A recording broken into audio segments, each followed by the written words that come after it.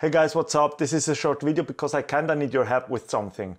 Yesterday night while working, I was randomly surfing the web and I found something, a very good offer that I have a hard time declining, so I really need your help for this decision.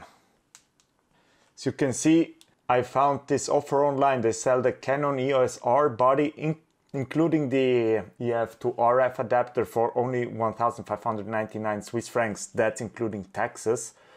That's in dollars, this would be $1,627, including taxes.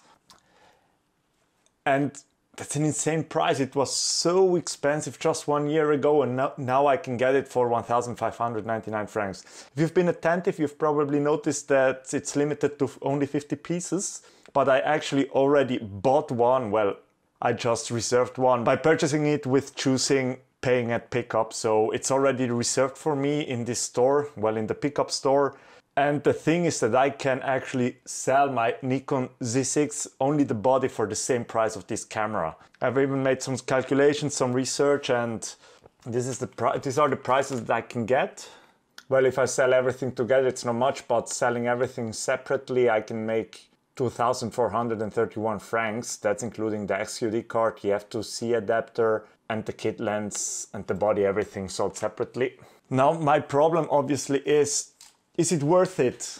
I'm not sure, because there are obviously some upsides and some downsides to the Canon EOS R compared to the Nikon Z6. The main downside is that the Canon EOS R has a big crop when using 4K footage, but as I've noticed specifically for YouTube, it doesn't really matter if I'm recording 4K or 1080p. So that's not really a big choice that I've got. Someone just got home, but she has to wait. But at least I get, with the Canon EOS R, I do get a flip screen, which is one of the biggest downsides of the Nikon Z6. And the other thing is that it uses SD cards instead of XQD cards. That's like comparing 250 gigabytes for $350 compared to $80 for a good SD card. They go even down as low as $40. And those were like two biggest downsides of the Nikon Z6, that it doesn't have a flip screen and that it uses XQD cards. So I'm posting this and I hope that you can help me make this decision. Thank you very much and see you next time.